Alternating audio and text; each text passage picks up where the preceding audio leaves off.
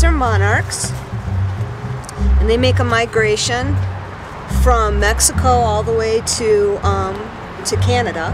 Okay. And then they turn around and they fly back, but there's 7 generations that do this. They are not endangered. Monarchs are not endangered, but what is endangered is the migration. What I'm doing is I'm raising these by keeping them in here and protected from their natural predators. Okay. Because in the wild, a monarch, when she lays her eggs, only 1% of her eggs are going to mature to a butterfly that flies away. Yep.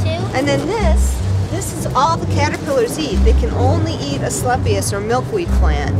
And there's several different varieties, and the more varieties we have, the better it is for the butterflies. Aww. They drink the nectar as well as lay their eggs on the leaves.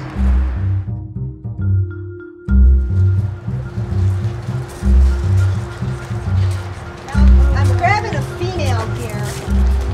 And here's the thing, the cool thing about butterflies is they taste with their feet. They breathe with their abdomens. They have over 1,000 little eyes. And they're little solar panels. They only drink. And I'm just gonna let her go, let her get some sun.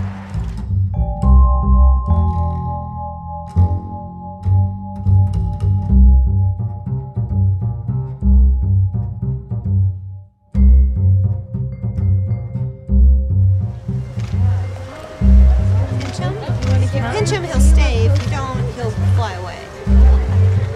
There you go. We let him go? There he goes. Oh, okay. He's ready.